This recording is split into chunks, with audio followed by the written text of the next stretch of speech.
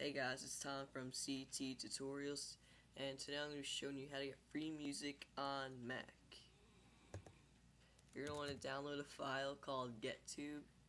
I'm going to have the link in the description. It is a freeware. So open that up. This is going to come up as hit later.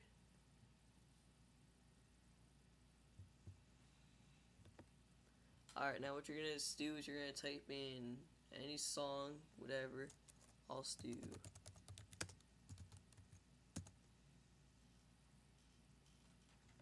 pick your song, then just go to official video.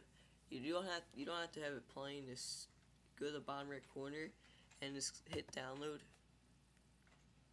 Alright, now you can download this file in many ways. You can download it as a .mp4 file, .avi, a .mp3, and a .flv. You can check this off. You want to download in high quality if it's possible.